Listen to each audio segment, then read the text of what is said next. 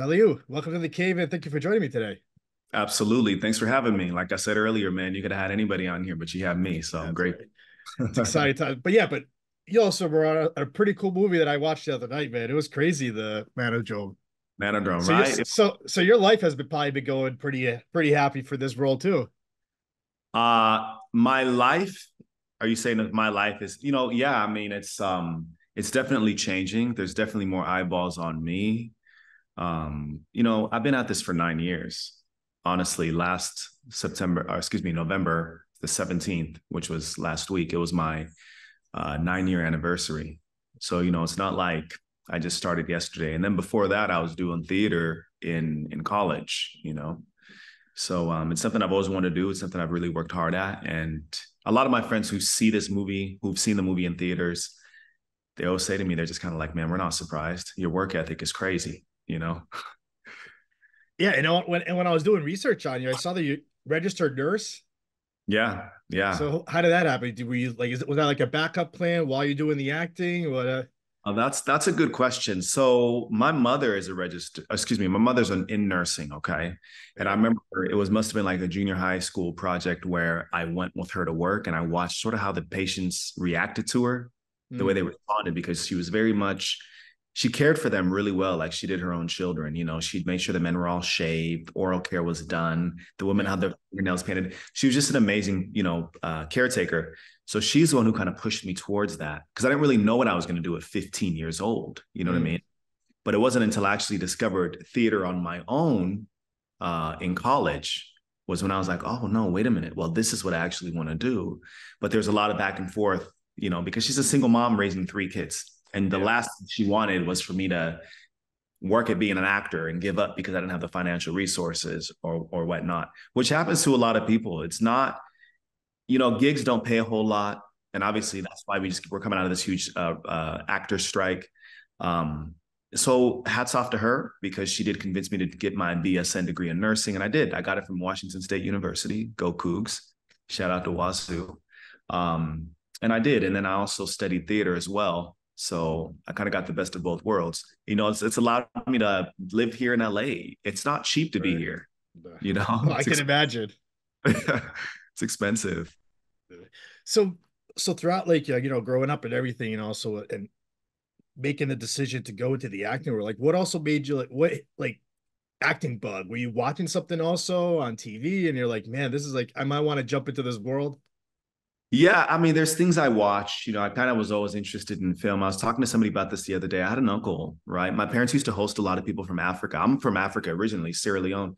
So my parents would host a lot of people. They'd come to the house, and I had an uncle who loved film, and he'd always allow me to watch these movies with them. There were some of them are rated R, right? I probably shouldn't have been watching them, but the thing is, there were fascinating stories, fascinating ideas, and plots and twists and things, and that was kind of that seed was planted, as far as film and TV. And when I went to college, I took a class where we would analyze plays and discuss that, and so that's really what got me into it.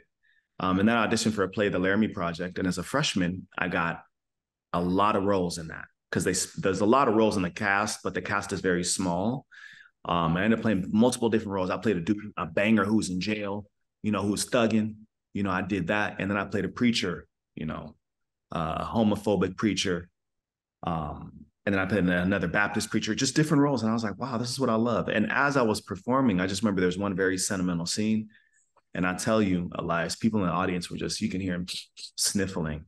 And so that's, I think, what did it for me. Mm, That's what really did it for me. Then afterwards, there were students my age, they were just coming up like, oh, I need your autograph. You're going to make it. And I thought, okay, well, maybe this is what I should be doing with my life.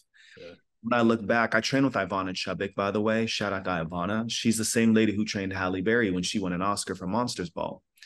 And I just remember watching Halle Berry give her Oscar speech and say, I want to thank Ivana Chubbuck. And I remember being a kid and I ran to my room and I wrote her name down. I said, that's Yeah. who I want to train with. Fast forward to many, many years, that's who I train with now. You know what I mean? So I'm a big proponent on, obviously, like we'll get into that, but like books and meditation and station and psychocybernetics and epigenetics and quantum physics, science. I love science, but I also, I'm a believer. I'm also, Christian. Yeah. Wow. So like, you mentioned theater, then and then in the acting world too. Like, what's the biggest challenge for you? TV, film world, or? Theater. That's a good question. Another discussion I had recently.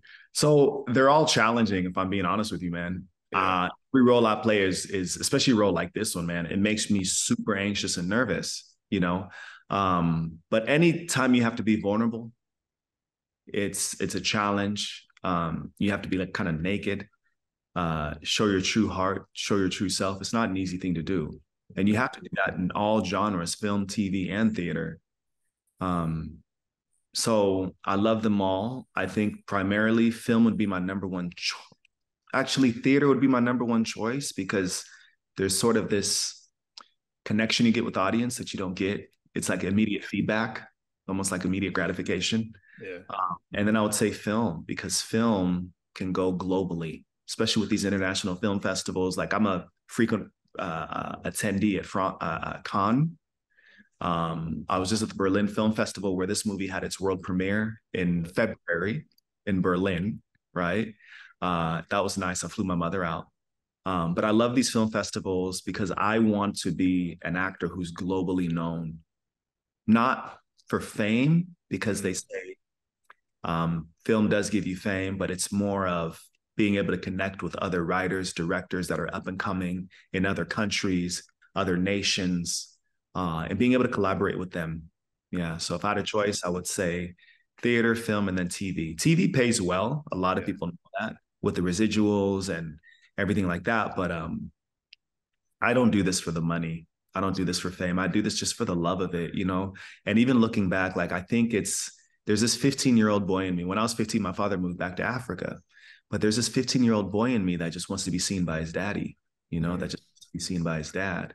And I think that's a huge part of why I do film. And we didn't have the best relationship growing up, but it's really cool how now, like he'll write a little post on Facebook when he sees, like I did a photo shoot the other day. He's like, "You look amazing." And I was in a tuxedo at an event, a PR event. He's like, "You look so good." And getting that recognition, man, because there's still that little boy inside of me that loves his dad, and Yeah. wants to say, "Man, good job, good job." Yeah. I'm a father myself, so Yeah. Yeah. I know. I'm a father too. It's like I was telling Rachel before we got on the air. Like it's like the family thing, man. It's always you want to be there for your kids too.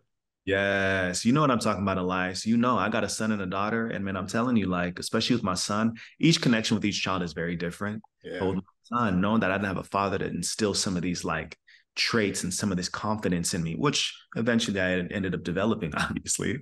But I mean, initially, you don't have somebody telling you, "Hey, man, you're great. Hey, I believe in you. Hey, you can do anything." Like the things I tell my son, Elias, when I go eye to eye with my son and I talk to him and I'm like, "Man, I believe in you. You can do anything."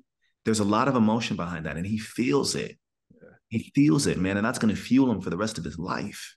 And that's all I can hope to do, man. Fuel him. I'm the exact same way with my daughter. She's 8 years old and she takes Taekwondo. And I Ooh. always have to, every week I have to pump her up, like that she could do it. She could do it because she's been struggling lately. Yeah, And I it's like, hear you. you got to keep pumping them up. And that's where we step in, man. We give him that endurance and that. But listen, shout out to my mom though, because as a single mom, brother, she was making like minimum wage, raising 3 kids on her own. That was not easy. She had to learn how to, because they ran a janitorial business, right? At first. And after my dad left, she couldn't continue managing that. The workforce was largely comprised of men. You know what I mean? And she's a woman in her 30s, early 40s, still very attractive. My mother's gorgeous, by the way. And so, she's got different elements that she's dealing with, as well as trying to run a business. So shout out to her. So what's your ultimate goal, you think? Or like a certain role, or what do you want to what do you want to accomplish? Oh man, for me, I'd love to get an EGOT, Emmy, Golden Globe, Oscar, Tony Award. But right now I'm also focused on SAG, Emmys. But I'm just, I'm working. I believe in like a marathon sort of mentality. I'm not here to like sprint to the finish line. Yeah. This role in Manodrome, brother, this is not a role I would typically. In fact, when I first moved to LA, it's a role that I would never take. No, not doing that. Not my kind of thing. Yeah. But as you grow as an artist, you realize your job is to tell the stories of different people, you Mm. know. And so if you can find something that connects you to that character or to that story, then go ahead. And it's going to be scary and it's going to be challenging, but I don't even think I answered your question. So yeah, let's jump into the film now. You mentioned Sure. How is this like approach to you? Did you know somebody? Was that just an audition? How did that go? Yeah, so this was actually like the third audition for me that Wow. day. The third audition, I had just been shooting these auditions. And bear in mind, I work full time too, you know. So I'm working full time. I get back, it's like, okay, let's shoot these auditions. We shoot them. And I just remember at the time, my manager, um, who's an amazing manager, she called me and she's like, she's English, so I'm gonna try to do her English accent. She's like, Sallieu, they're crazy about you. They're wondering, are you really interested? Because they're very interested in you. I said, yeah, I'm interested, absolutely. She's like, have you read the script? And I hadn't read the script. I just Mm, created this character who I really liked and thought was fun and sexy and edgy. I yeah. also took a lot of risks in the audition. And I played music, which they tell you not to do. Don't play music, don't do this. But sometimes you got to know the rules and then break the rules. So, anyways, producers reached out to my manager for a callback, and the callback session was with the director. Okay. So that went really well. And then finally, I was booked on it. And then next thing you know, I read the script. Obviously, like Jesse Eisenberg is attached, Mm, who I'm a huge fan of since like Now You See Me. I really like what he did in the Mark Zuckerberg movie. I mean, it got him an Oscar nomination. right. So I'm like, okay, well, I'm working with him. And then to get like compliments from him where he's just like, dude, your audition tape was fun, scary. We didn't know where it was going. It was unpredictable. That was nice. And then also to know that an Oscar winner, Adrian Brody, is also in the film. Yeah. I mean, that's a great, I mean, and Riley Keough, shout out to her, who's an executive producer on the film. And also she pops in there in the middle. She's in the opening scene. Shout out to them, really. Knowing that all these people are attached who are actually a part of my target agency, because you talk about, I think you got a question about goals and where I'm headed and the target. I'm very specific. It's all about specificity for me. I Mm, know that I want to end up at CAA, Creative Artists Agency. I know that I've, for example, read Powerhouse, which is the book that talks about Michael Ovitz and the other guys and how they left William Morris and went to create CAA. A group of guys said, look, we're going to go, we're going to do this. And they did. They all had matching Jaguars. Their wives and girlfriends would man the phones. You know what I mean? So yeah. it's an agency that I respect. I know that that's where I'm headed. And it's also the agency, coincidentally, where everybody who was in this movie that's an A-lister came from. So for me to be able to hold my own with Jesse Eisenberg on screen, I mean, you know, it's a great feeling. Mm, It's a great feeling. It's like, okay, well, Destiny's doing its thing. Like I'm here. I'm here to stay. It's a marathon. Look, when I first got here, Elias, you know what I did? Brother, God is so good. When I first got here, I rented a room from a woman. Shout out to Miss Julia. I won't say her last name. I don't want to violate any sort of a clause. right, But right. she was amazing in that I rented a room from her. And then, you know, after a couple of weeks, she was just kind of like, you know, very fond of me, you know. And about a month in, 2 months in, she was like, you know, you should buy a house here in LA. And I thought, not in East LA. You know, it's not a bad part of East LA, but I thought, no, I want to be on the West Side. I want to be close to my acting classes. I want to be close to my auditions. And she's like, listen, it's one of the best things you can do. And I did. So that all my whole case in point is like I'm really here to stay. This is a marathon for me. So I bought my home here in 2015 and I've lived here ever since here in LA. And you know, it's a blessing because a lot of people can't say that they can afford to buy a home in LA. It's expensive. Right. Oh yeah. So it's just little things like that that I look at in my life that I'm grateful for, you know, that I'm just Mm. glad and grateful for. So so you booked this role. Like, how do you like prepare to play a character like this? Okay, so I booked the role. Um, I start reading through the script. Yeah. So I try to get all of the given circumstances, as Larry Moss calls it, right? I get all of that. I figure out what's said about my character um, when he's around, when he's not around. Um, I look for what's implied by what the director wrote. And then I kind of look at each scene I'm in and I start to break the scene down. In this specific scene, what's my scene objective? What do I want? Right? What kind of obstacles do I face in getting what I want? Right? What are different element like beats and actions that I can use to try to either manipulate or convince or compliment to get you to be on my side? So it's just layering the scene with all different choices, layering, layering, layering, layering. And then I work with my acting coach. I work with Ivana.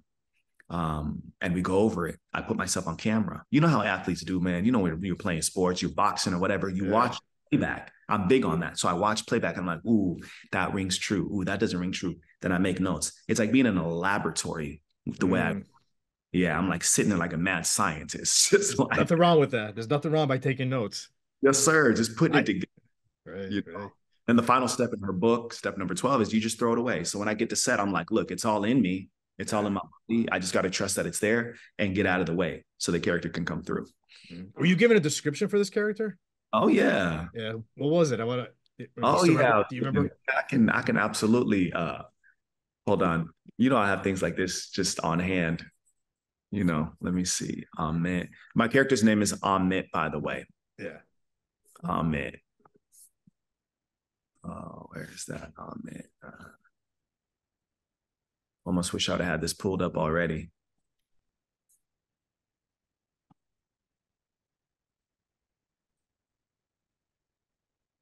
So basically, he's described as a strong, confident, outgoing, magnetic personality. It says he's one of the most pivotal roles in the film. First generation immigrant, which I am. I was born in Sierra Leone, West Africa.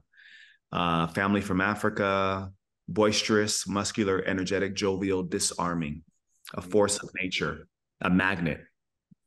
Right. So yeah, that's the way he's described. And you know, I look at like things that were said in like the Hollywood Reporter or like some of these other magazines, the way they describe my character is like an Adonis. I had to Yeah. look that up. I I had to saw look that. that. I saw that.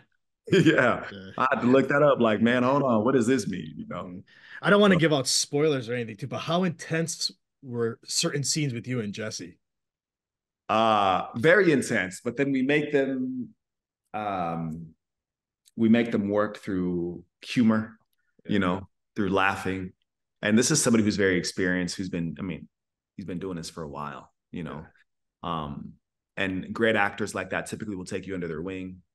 And of course, we had assistants with like intimacy coordinators Mm. and the director and what he wanted, and you know, our input as well, and what we were comfortable with. And it was, I mean, it was a lot more seamless than you would think. It's sort of like a dance. Once you guys figure out your steps and everything, it's like, okay, Yeah. let's go, you know. And truly it's an honor to have a scene like that, to scene that really stretches you, you know. Mm. Like a movie like this, a role like this for me is my ideal role, especially one to break into Hollywood with. Mm. It shows that I'm fearless, brother. It shows that I'm bold. Elias, like this dude right here, he's here for real. Like this dude means business. I'm here for the Emmys, the Golden Globes, the SAG Awards, the Oscars. I'm here for all of it. I'm here for going deep into character dives. I mean, in preparation for this role too, I remember you asked that question. I mean, I had to do like a lot of research. I had to go into communities that I'm just not familiar with, Yeah. learn people, familiarize myself. Friends of mine who belong to this community, I had to, you know, not had to, but I had the opportunity to invite Yeah. into home. We sat down, we ate, we talked, we had dialogue, we laughed together, cried together, bonded. And I'm like, oh, okay. I can understand some things, some elements that I can now use for my character and that I can just have in general as a person. Mm. It's interesting how every role I play, man, it adds to my character. It adds to me as a person. You know, like I find myself now even like jokingly, even being more complimentary to my brothers. You know what I mean? And getting a laugh out of them. You know, leaving them sort of tickled and breaking the ice. You know what I mean? Whereas like growing up, it was always like, oh, you know, nah, you stay over there, I'll stay over here, man. You know what I mean? Like I've been able to, my characters have helped me break down a lot of different stuff. You know, yeah. Friends and family when they watch this, what was the what did they say to you right after this movie? What were some of this? Oh man, I had a big group with me at the theater when it opened up November 10th, and I didn't tell anybody anything because I wanted Mm. everyone to be kind of like, I guess I wanted them to be shocked. I wanted them to, I didn't want to spoil the film for them either. Yeah. They're just shocked. They're like, man, you're like for real. You're like the real deal, is all they were saying. They're like, you're next level, man. You're top shelf. Because a lot of people would shy away from going far in a role and going all the way. But when you act, you know, you can't really act. You kind of really have to be in the moment. It has to be real to you, you know.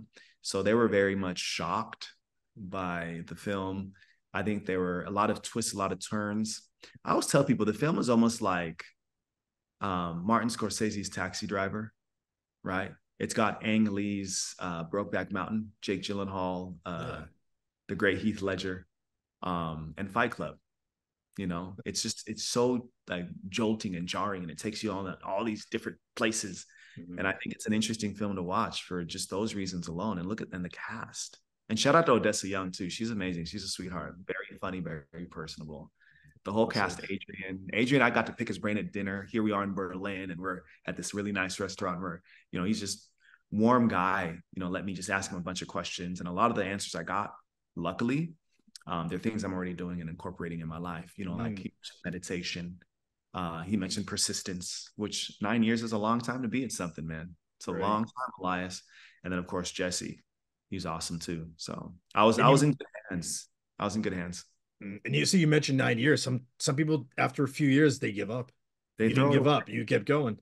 They throw it away, man. And to get even more personal, it's like I was in a relationship for a very long time, and even my partner at the time, she was just kind of like, "It's been 5 years. And she just like, hang it up. Nothing's happening." But I just knew in my heart of hearts, man, you just have to know, Elias. You have to have this unwavering determination where you're like, man, this is it. I'm either going to do this or die trying doing this. Right. But like earlier I mentioned, like a lot of different things like quantum physics, right? Psycho-cybernetics, meditation. There's an author I really like, Dr. Joe Dispenza. He has a book called Becoming Supernatural. And I learned so much from his book, It's because we're raised one way, right? I was raised Christian. My mom's always like, in my language, she said, "Na for lefoti na godian," right? She's saying, like, leave everything in God's hands. Leave everything in God's hands. Now, my belief is like, if we're made in God's image, right, then we're creators. Then we should be able to create the life we want as well. We can't leave everything in anyone's hands, really. We have to have faith, of course, but we have to make sure we do the work, because faith without works is dead, right? And also without a vision, the people perish. You're given the vision. If you don't want to perish, you got to go for that vision. Have faith, put that work in, and that's why I go to class every Tuesday and Wednesday. I'm in acting class every Tuesday and Wednesday. Man, it's a 55 1-hour drive for me to get to class. One way. I make that drive every Tuesday, Wednesday. I go to class. Yeah, but I bet it makes you feel good though. It makes me feel good, man. It builds confidence in you. Like you're working on your craft. Because if you're not getting better, you're only getting worse. Because time is going and people are improving themselves. And what are you doing? You have to be yourself. Yeah. So what's next for you now? Any projects you're allowed to tell us about that you're coming out or you're working on? Well, I've got some really big auditions that I've sent off. We've gotten some good feedback, my reps and I. So we're looking at some things happening early January. That's awesome. Overseas. So that's exciting for me. That's awesome too. Right? Because earlier I mentioned that for me, it's about having a global impact, working with global artists. I love the US. I think it's a wonderful nation. I love when I get to shoot out to New York and do something, or Atlanta or LA. But I also, with all the traveling I've done, man, it's beautiful to see people out there in the world and watch their traditions and customs and take part and just, it's a beautiful thing. Humanity in general. There's a lot that we can all teach each other. That's awesome. So, how can the listeners and the viewers find you on social media, keep up with you for more movie stuff, interviews, and news? Right. Yeah. So I'm on Instagram. I use Instagram quite a bit. I'm on Twitter as well. I use that as well. Instagram, Twitter. I have a webpage, sallieuSesay.com. So Twitter, Instagram, everything, Facebook, everything, pretty much every social media platform, TikTok, Snapchat. Yeah, I'm on everything. Yeah. So I want to thank you for giving me a few minutes today. This was great. And next project, we'll have to get you back on and continue this conversation.